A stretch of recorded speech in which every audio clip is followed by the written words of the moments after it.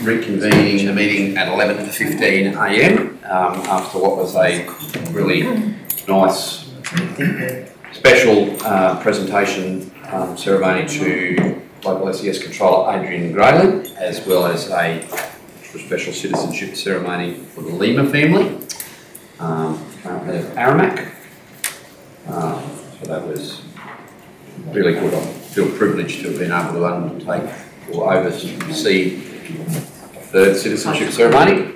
It's a special achievement for a little remote community, full stop actually. And we've had a number of them, a number of individuals at most of them, so yeah, really good we would combine those. We are at agenda item. So just for the benefit of those who we are seeking that advice, and Tim was out of the office until 11:30. He is pledging to immediately attend to it when he's back in the office, and he has the material to review that. So with your indulgence, there's two items where we have some concern around councillors prescribed conflict of interest or otherwise. That will be deferred until after lunch to allow time for Tim's consideration further of the matter. Can I please have somebody move that we receive agenda item 3.3.1, financial performance report? Thank you, Councillor Gleeson, seconded Councillor Arthur. Those in favour, 6-0. Dean, fire away. Thanks, Mr. Mayor. The report we have before us is providing a quarterly report, or first quarter, at the end of the first quarter of our budget. We'll go into a fair bit of detail in the budget review on how we progress, but I suppose as highlights for us to mention, the budget itself, we're tracking a fair bit under in the expenditure, around 80% expended overall. That is, I suppose, somewhat probably understated because of the flood damage works. So because we've got a fairly significant amount of flood damage in there, that work is commencing. So once that commences, we will see some larger numbers coming through in that space, which will then see that number pick up quite well. So if you take that out of the equation, we aren't that far below budget from an expenditure point of view. Revenue, similar sort of situation, because we do have all that flood damage revenue in there as well. I suppose from the rates, it's certainly now rounded off. It finished in the middle of October, but was sort of the overall balance of our setting rates has declined now that we have the rates period closed. Fees and charges are tracking relatively close to budget, slightly under at the end of September. And the recoverable works, there is a few adjustments to do there as it does reflect the money that was outstanding from last year, so that is progressing quite well at this stage as well. So if we jump over to... Can I ask a question before we go off that page? I'm sorry, I was distracted. Rates, levies and charges, the actual significantly over budget. Did we budget for the rates to be received in the majority of them in the second quarter, did we? Yeah, so the budget is worked out in the system. It's just based on the budget divided by 12 each month, so just adds another month in. So effectively, given that it is quite, if you look at even at the original budget figure, which is 7.7 million, yeah, that's still at the moment, a lot of that discount at the time of the report wasn't taken up yet because the rates period wasn't closed. So as the rates period closes, discount, when the rates levy goes out, it's raised, the full amount of levy is put into rates and charges and recognised as revenue. Yep. And then it's just like a debtor account, then the money comes off as it's paid. But because it's a discount, that's only recorded as that discount's being taken up by the ratepayer. So because a lot of the rates, majority of rates are paid towards the end of the rates period, yes, you'll see that to reduce down, and it has effectively. Okay. And it's almost perfectly online. So that's just the accrual basis that we enter the full value of the rates in and it has to be recognised. However, the discount reduces the actual receipt. Yeah, so reflect the 7,750. So that 4.1 million includes all rates that are levied, the discount that's been granted, less the discount's been granted, less write-offs, plus interest that's been charged on outstanding rates as well. So that all sits in that rates, levies and charges line. Thank you. Sorry to interrupt. Sorry, no, it looks like everyone's going. We'll stay on the first page. We're going to go to the deputy first. Dan, the grants and subsidies and donations, that is that the reason for that? The reason for that being so less, is that because we already had that in the bank in the last financial statement, like we budgeted 36 million. Yes. But like we already had that in the last budget, that's why that's so low there in that column of the actual column. Through the chair, so the budget that we did when we adopted it, at that point in time, we weren't expecting to receive the prepayment for the federal assistance grant. Yeah. I suppose the way we're looking at it now is that because we received that in June, we expect to receive the prepayment for the 24-25 financial year in June next year. So that'll pick up a fair chunk of that 36 million, about probably $11.5 million. The remainder of that is the flood damage money. So even though we've received some of that revenue already, there is enough to get the program finished and progressed. We need to deliver on a fair bit of that works this year, and so it is recognising that works that will be completed, and then the revenue subsequently recognised as well for that work. Explain. But same, I suppose, similar scenario to what Mayor just mentioned around the rates being under because it's on a monthly budget. It's just taken that 36 million and divided it by 12 to give you the 3 months worth. That's why it's a bit high. Is that a limiting factor within practical, that it doesn't allow you to, or is it just that it's a big body of work to attribute receipts and payments on a method other than just a monthly averaging? So the receipts and payments are sort of done on a per service basis. So for rates, you recognise those on an accrual basis. So when the rates are raised, that's when you recognise that revenue. Whereas like a fee and charge, you tend not to recognise that until the actual fee or charge is paid. So depending on the piece of revenue. Although in this case, rates are still being applied on a monthly basis. The budget. That's what I mean. Oh, sorry, the budget process, I mean. Is there a way to make that a little bit more reflective, or is that a limiting factor of the system? We can do it. It is a little bit limiting. The system does have the capability, but it is a fair bit of work if we went through the whole budget. What and would it throw things out considerably if you were to cherry pick the big ticket items, for the want of a better phrase, just to try and to give, like, you know, I'm not worried about rental income, for example, because it's such an insignificant sum of money, but rates and recoverable works and grants, for example, we sort of, well, even recoverable works can vary a little bit, can't it? But those other two line items, once we get into a regular, we know they're going to be 6 monthly or quarterly or whatever. Yeah, yes, Mr. Mayor. So there is certainly that capacity for us to be able to do that cherry picking. The grants and subsidies contributions, you would recognise probably 20 to 25 million of that on a monthly basis, being that it's the flood recovery money. The remainder being the federal assistance grant, because we do expect 11 to 12 million of that in June next year. You would just separate that out on its own. Okay. Who helps? That was the basis of my question, that as opposed to that monthly attribution of some of it, is it possible to have it even in a quarter as opposed to spread out, because it wobbles the figures sometimes. Insurance, I suppose, from the expense side is at the opposite end. I suppose the same thing, we paid in one bulk amount in July. Whereas phone bills and power and all them things, well, they're just all right. Changed the graphs a little bit this month for the year to date to give us a bit more of a comparison. So we now have the year to date budget, the year to date actuals at the end of September, and then also the annual budget to see the comparison. So just a slight change to the display there. I think I've been through most of that. It's the revenue in the expenditure space. Can I ask a question? Employee benefits. Yes. Does that include?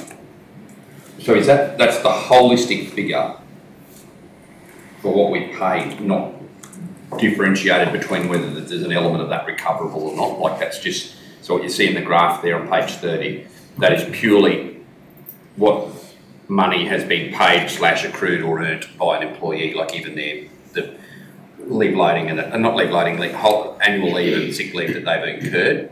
That's the holistic amount. What's on their group certificates, basically. So through the chair, the accruals aren't in that employee benefits. Right. That's just cash.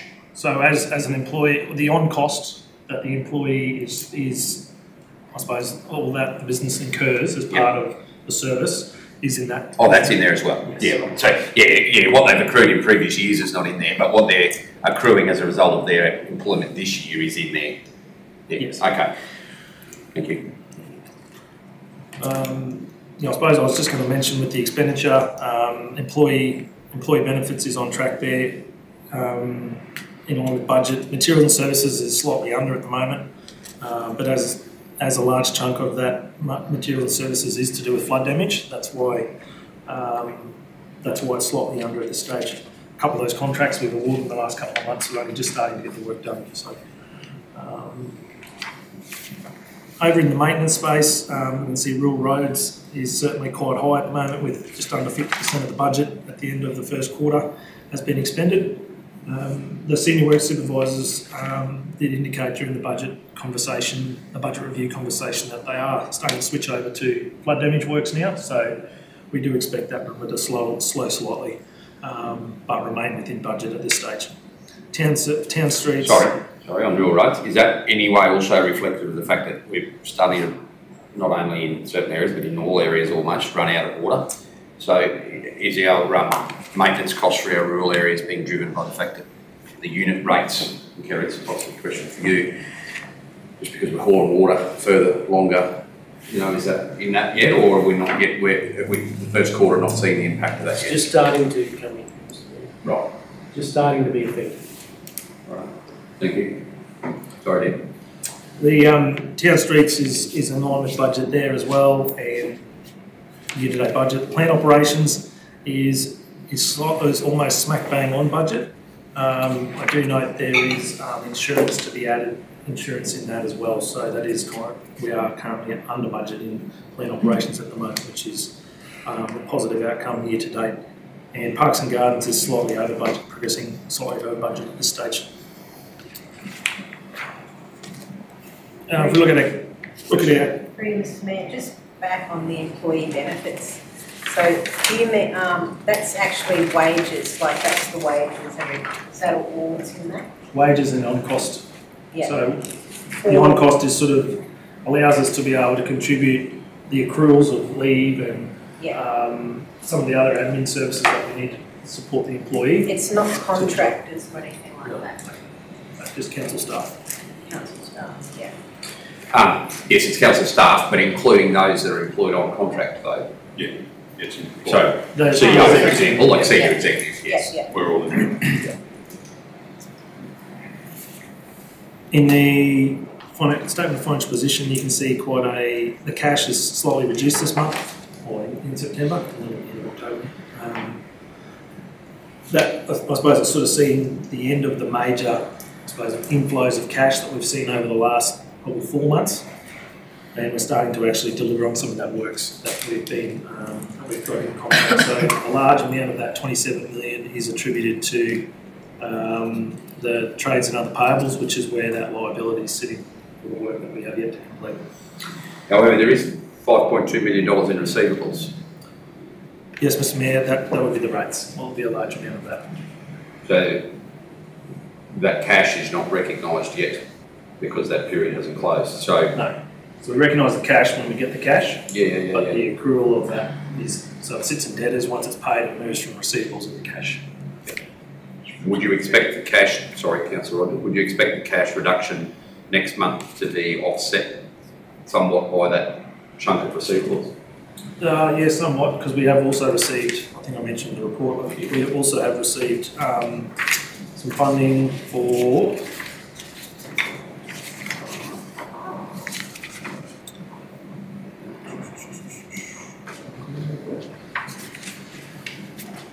some of the LRCIP funding as well. So some of the Yes, some of the it's on expenditure page we've had 35. has been offset by some additional cash payments we've received.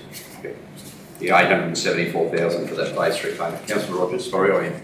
Through you, Mr Mayor, the unrestricted cash, so that what you've got here is that the restricted cash is 16.5.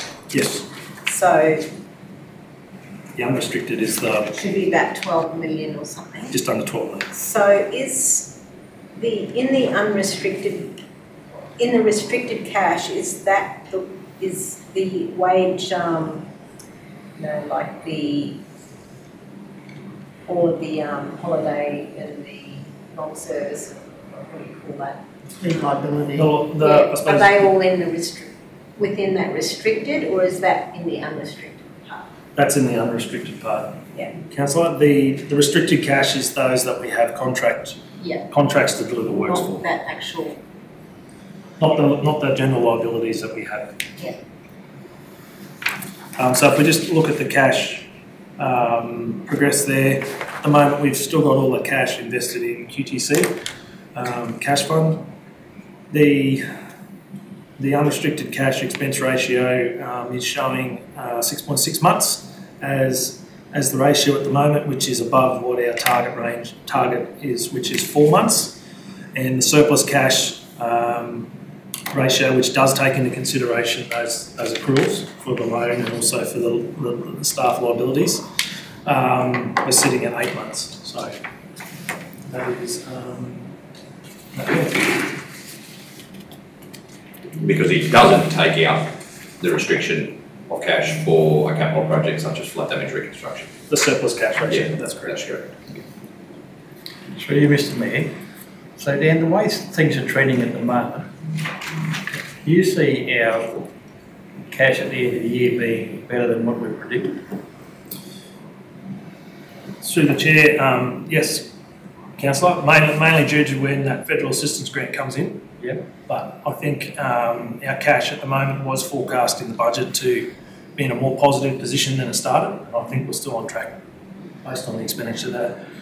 The budget review with the staff, there hasn't been too many things been highlighted that are of an issue there. And given that our federal assistance grant particularly, in the budget we budgeted 10.4 million. The payment we've got prior to in June was 11.4 million. So that's $1 million of extra revenue we would expect to be getting than what we've got in the budget. Okay, but probably even though we've got that extra in the fags, we're probably still going to even have from how it's looking to me, a better result than even that 1 million. Is that how you see it? Yeah, there's a more positive. Yeah, some of that is contributed to the under expenditure at this stage. Yep. In some areas, and I suppose the difference in the cash will also come down to some of the money that we have in our bank account that is restricted. Yeah. But if you take that out of the equation and we just looked at the unrestricted cash, I think we'll be in a better position. Thanks, Dan. Well, forecast is for that at the moment. Especially if they're transitioning the work on, places like Rural Road to, like we budgeted to expend 2 million. But if we've spent $1 million and they're looking to shift to flood damage for a host of reasons, well, there could be even savings in that budget. Well, that's a big positive if we can do that, yeah.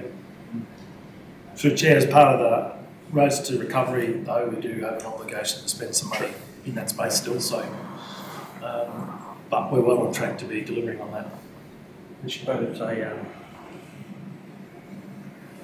it shows if we look carefully and have a good look at it every year, we can make it $1 or $2 now. It's good result. Thanks, Mr. Mayor. Questions other than those that we have done as we went? Through you, Mr Mayor, the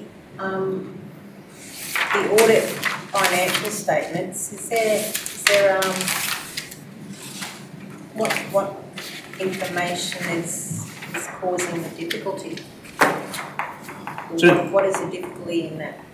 Through the Chair, I think just with the change of staff, we've had some challenges in, I suppose, making sure that we've got financials comparative to last year. Also, different staff, different ways of doing things. So part of that is not just about doing the financials for last year. We've taken some considerable time to get our processes right for the 23-24 year as well. And we saw that when Heather was here. Andrew's been on board and largely putting those numbers together now for about 6 weeks. So that is progressing well. We do expect to have the financial statements to the auditors this week. They need about a month to do their end of the checks and balances. And we're expecting to have an audit committee looking at those financial statements in very early December. So I think that timeline's somewhat similar to last year. Not where I want to be. I'd rather be getting it all done by the end of October, as we're required. I'm sure the CEO's not overly excited we've had to apply for an extended leave, but it's just the way things have worked out this year. And we've got some systems in place where we feel that going forward we're in a lot better position for next year's budget, or next year's financial, sorry. Not intending to hold anyone to the answer to the question, but is there any indication yet whether the deficit is going to reflect the budgeted deficit, or is it blown out? For this year or last year? For the financial statements that were The financial statements last year. I think we're looking at a very small surplus. So an improvement on budget. Well, we did have that federal assistance grant come in. We did, yes. And the same thing happened the year before when we had 50% prepayment instead of a 25% prepayment, but The results are positive, just got to make sure we got all the documents. provided that audit doesn't materialistically change that, to be able to hand down two surpluses in a row about 3 years ahead of schedule is not a bad outcome. Yes. Further questions?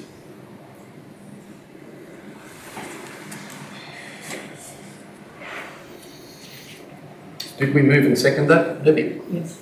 Yes.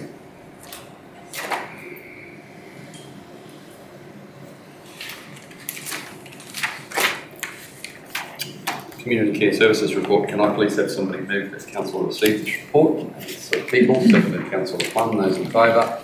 7-0. Thank you. Dan? Thanks, Mr. Mayor. Can't say I've had my head in community care services a lot in the last month to contribute too much more than what's written on the paper.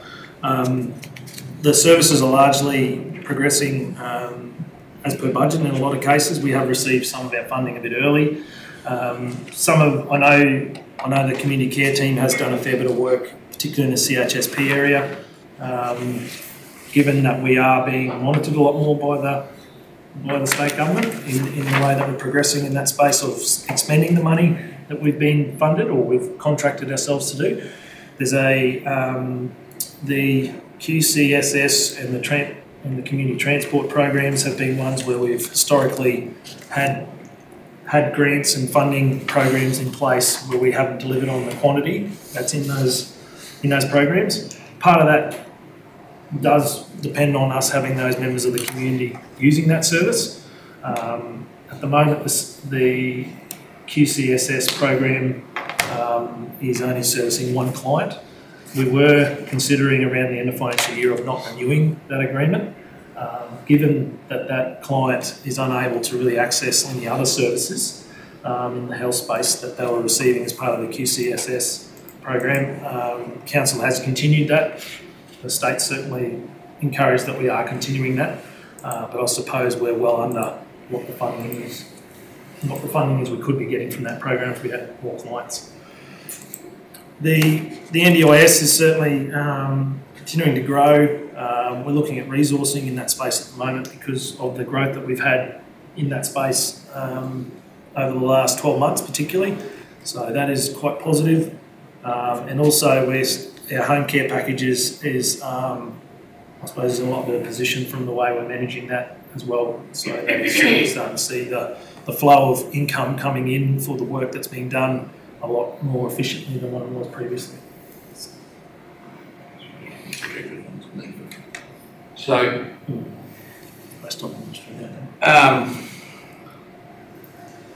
notwithstanding what you said about prepayments and is written in here, we're staring down a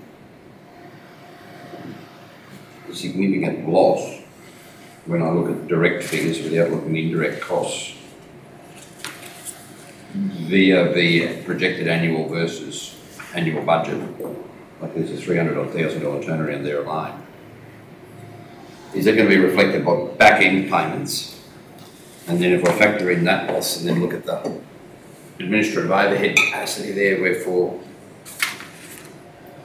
going monstrous volumes of money to deliver state and federal government projects. I've bashed my head up and bashed everyone's heads about this in this room for years, and I know we're providing a service and we're using staff that would ordinarily be doing something else anyway, and I know all of that, but I still can't overlook a report that shows me a unit of council that is supposedly fully funded, blowing away not much change out of $500,000. It just doesn't.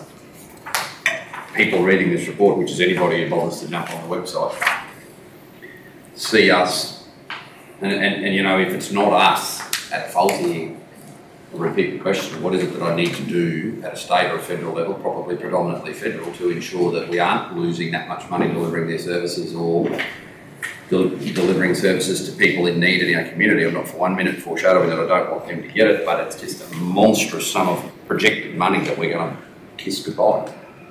Through the chair, the biggest sum of that money that is making up, I think it is included in it really, is the CHSP program. I'll have a look into it in a bit more detail, but I am making the assumption that there's money being spent, but that's not yet been collected in grant funding or in contributions particularly. So if you have the numbers there in that space are seeing a lot more expenditure than what we've had in the income space. The home modifications is one example that is had a lot more work in there that we may not have yet billed for some of that work. So that would be reflected in the line that's the net direct profit loss, though, would it not? Well, it's not recognised in income either. So it's showing an expenditure, like we spent $300,000 in expenditure. While income is at 448, we aren't expecting to be receiving 4 times that, I suppose, because we know we've received some grants in advance. So if you go on to the next page, Mr. Mayor, that's the detailed CHSP there. So the income, you can see the 440,000 is the year to date in grant funding. Our projected annuals are still 710,000. But where I think we can get, there's some additional money that's not yet collected is around the contributions line. We've only collected 4,400 at this point, whereas some of our home modifications and some of the other work we've done are in excess of 150,000. So the statement line on the bottom where it shows the direct loss is really not truly reflective of what we know to be the case. Yeah, that would be correct, Councillor, I believe. The total expenditure at the moment is 300,000 and projected at 1.2 if we continue at this rate. I suppose we don't expect to be continuing at this rate with all the home modifications that we've done there. That's a particular number that's well over budget. I know we've been super busy with auditors and staff, but I guess these reports are provided for council's oversight to track these things. If that's a big alarm bell, and I'm pleased to hear you with an explanation as to the fact that no, there's actually some recoverables and payments, and that may not continue. But when you only look at what's there in black and white, it's a big concern.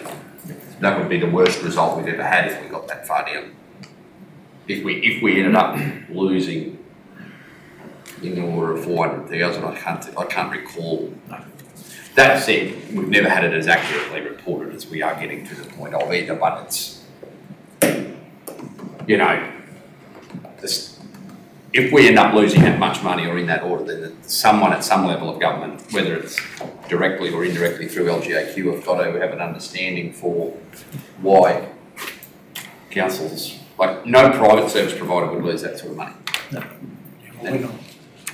Mr. Mayor, if that's the case, we're not claiming enough, or we've got to have a re-look at how we... Or the programs are ruling out costs that they won't allow us to recover, which could be, you know, could be a double-edged sword. You know, maybe they need to tweak their claimables, you know, including administrative overheads. That's the big one that I see as a big one. Any further questions?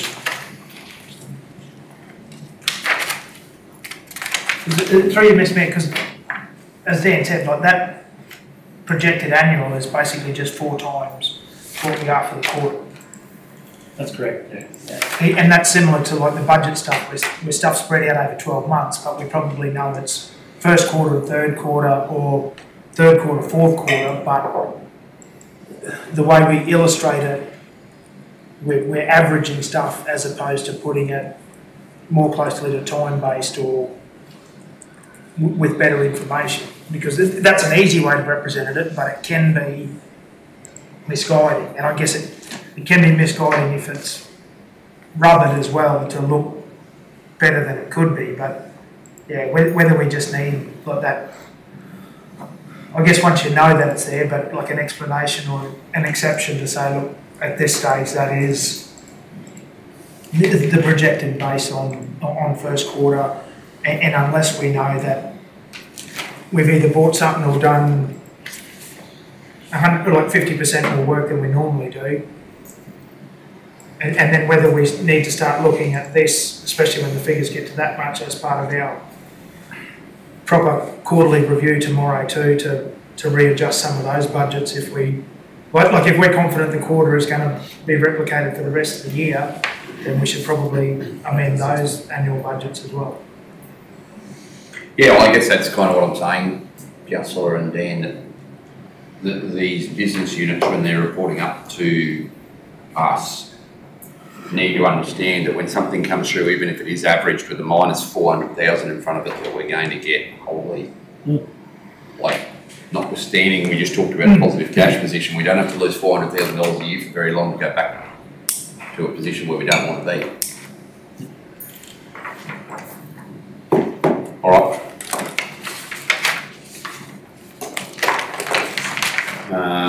Right, 3, 4, 1. Councillors, now you probably may not have known what that title meant, but we did start this at the last meeting. It's an opportunity to speak on behalf of an issue or a matter or a community event or a charity or an organisation that's undertaken some work. So go around the room. I'll start right in the middle. Councillor Edson. Mr. Mayor, yeah, I'd just like to, we've had a separate ceremony outside of the meeting, but yeah, special mention to Adrian Grayling, our local controller for SES, for his meritorious service award for SES. Very good.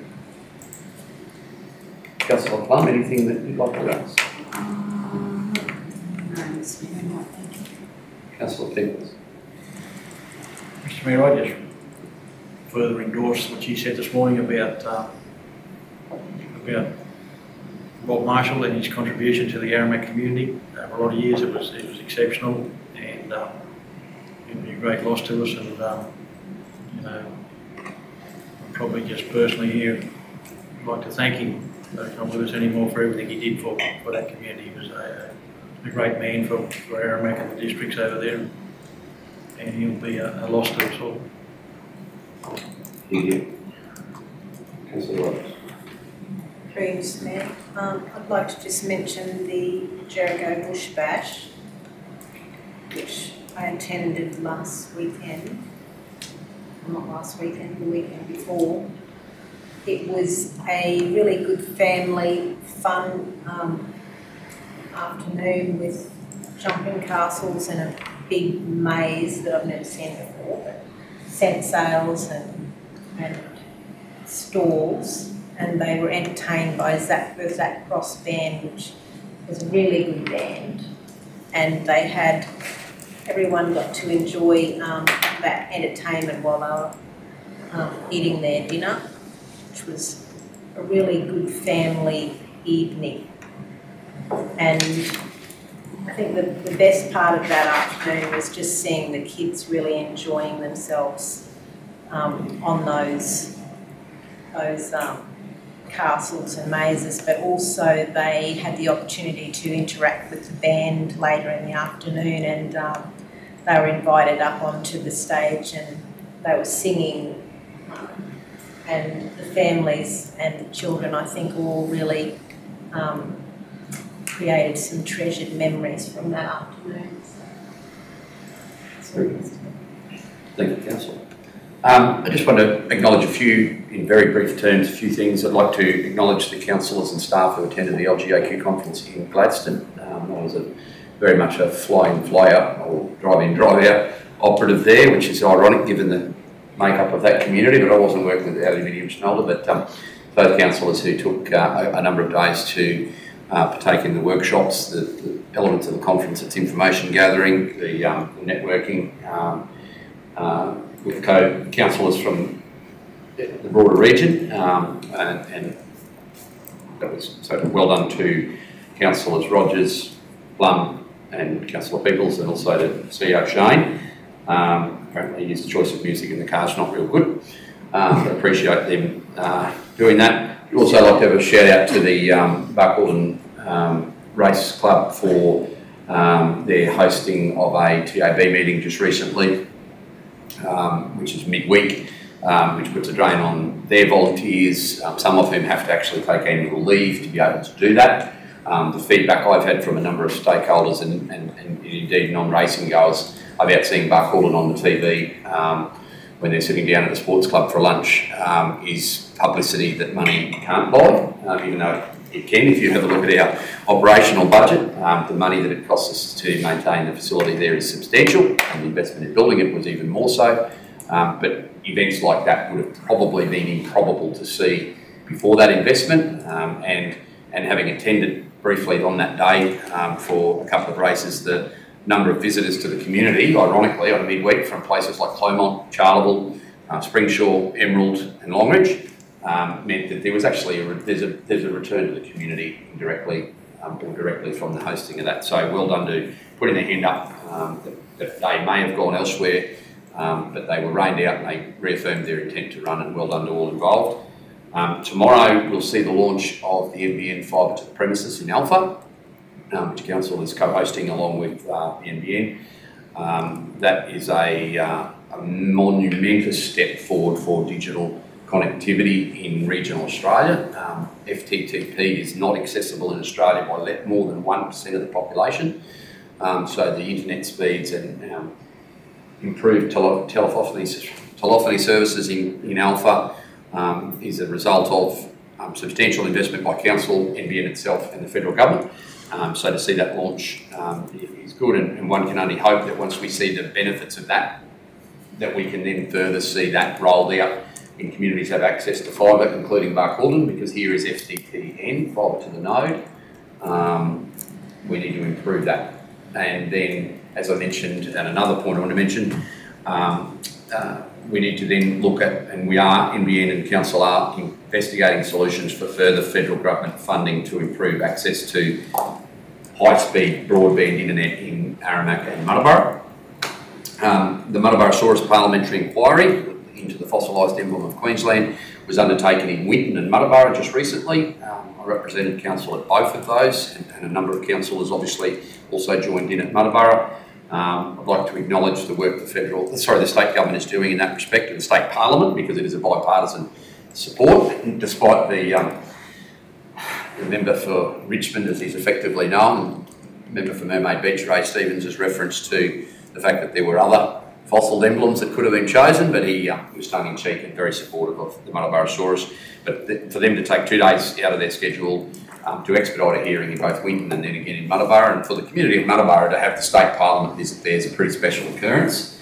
And obviously things like Hansard reflected Mrs Langdon's personal story around the discovery, so that's a really special day, and we can hope to see that enacted into legislation very quickly, and that's a big thing. And I also want to mention that councillors and staff and their families who attended the Festival of Small Balls outing in Jericho just recently, so well done to supporting that, and remind councillors and those who may be interested in watching this that the expressions of interest for the housing development that we've looked to release on the southern side of the Hinia Street is now open.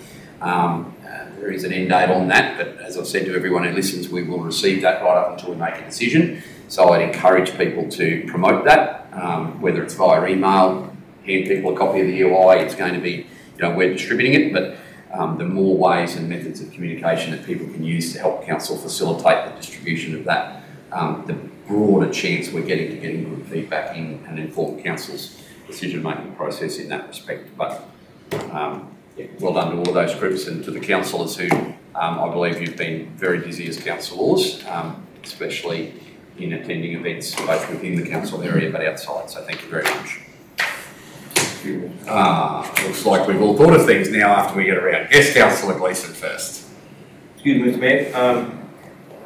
I would just like to congratulate Councillor Peoples.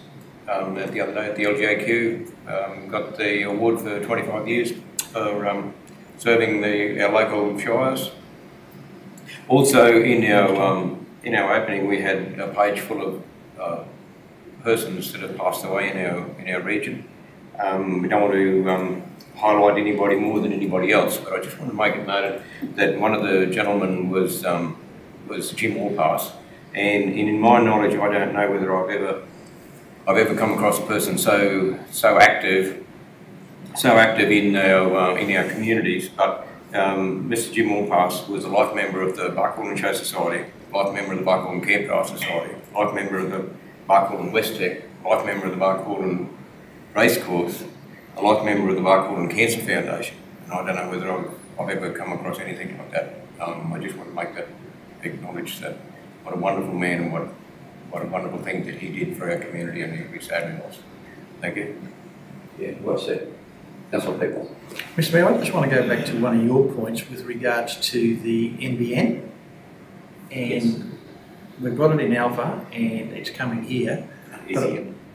Easier. I was listening to Sean Radledge this morning with regards to Augathella and Walton, where they've just put it in there.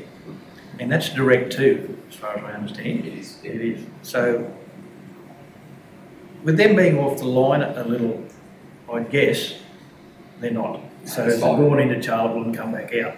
That's how they've done it. Okay. The fibre was there, they just connected the community directly to it rather than here where it's connected to them. So the line is coming through this way and there's no chance of it going. Yeah, okay. Oh no, there's a chance. There is a chance, it's just He said they put 600,000 in to get 6 million, which is... yeah, we put 50 in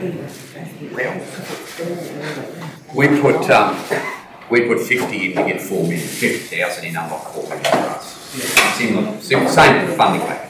Yeah, no, because 600,000 They get about the same amount though. I like what we did better. yeah. But so the possibility to do Aramac and Muttara. There's two options on the technology that's currently available, but the third option you can't rule out is these low Earth orbit satellite Starlink type stuff, so that's being investigated.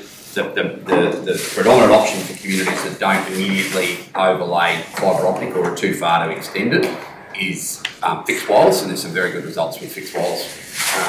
Right through, especially in mountainous terrain areas down in New South Wales and Victoria where direct line of sight is difficult. Fixed wireless towers provide super fast internet. And the other one is with the advent of major transmission infrastructure. On every one of those big lines is fibre optic cable. So that if something like that was to manifest in an area, it would give you direct access to vast quantities of fibre optic, which... But that would be something like Copper Stream or... Exactly. Yeah. And then the state government announced $25 million about 4 weeks ago to expand accessibility options to their power infrastructure network. Okay. And that's the work that NBN and myself are undertaking now, is to look at what's the best fit with current technology, but don't hamstring yourself with what could be coming at the same time. No, I was just interested to listen to Zorro this morning on the radio when he was saying how it got into Malvern and also Augathella, and but the line went to Charleville and then come back out, so I can understand that now. And we were unsuccessful in the most recent round seeking funding to put fixed wireless to Aramac. NBN committed and we committed, but we weren't successful. Yep. Through you, Mr. Mayor, one last thing. Yes. In Australia Day Awards coming up, maybe it's time to get it out there for nominations.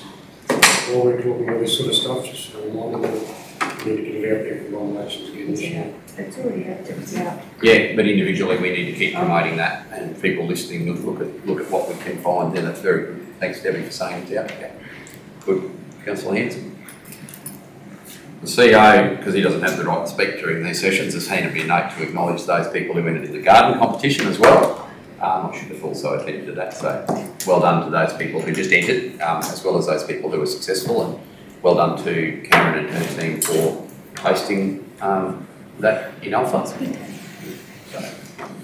all right, 3:45. Can I have somebody move the information correspondence be received? I believe lunch is here already. Stand up early. Thank you, Councillor Rogers. Second to Councillor Plum. Those in favour? 7-0.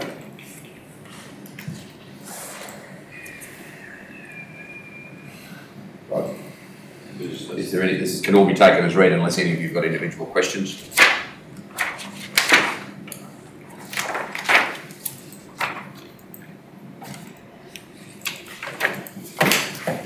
Councillor Plum, you can take your lunch to the front veranda if you like. Unless you'll get it hot.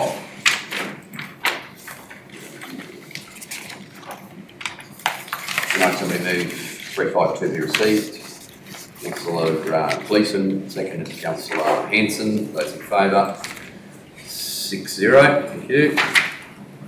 Just about everything there is normal. Most of them are code assessments. I think we just take as read the question to get them done.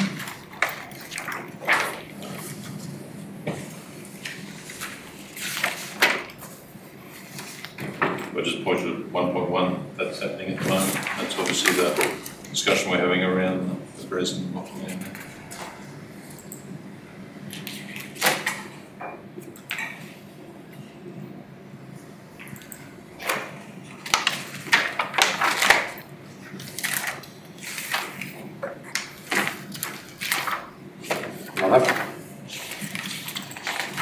Councillor Plum didn't get long to have a lunch. Can somebody ring her back inside, please? Would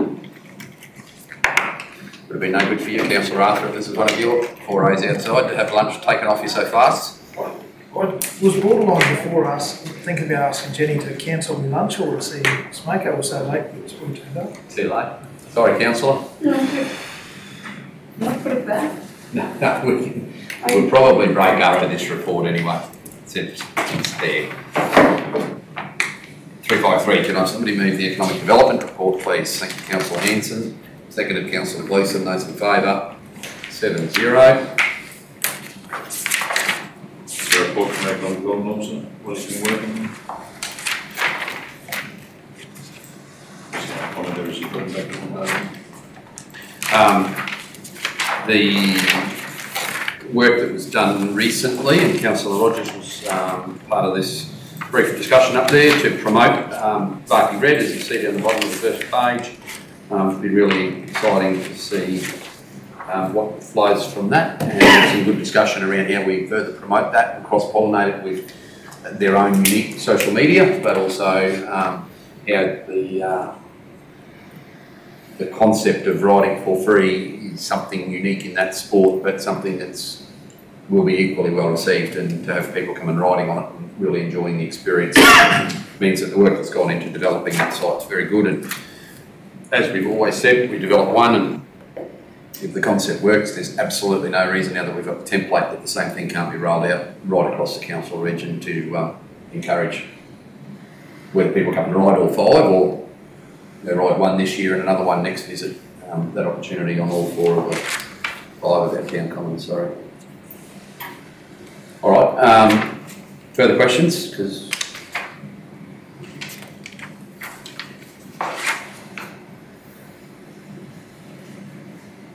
I might adjourn if we have lunch. I just had a message from Tim Fines-Clinton, so I'll give him a call and resolve that issue, and then we're going to come back to those two deferred agenda items. We'll adjourn for lunch.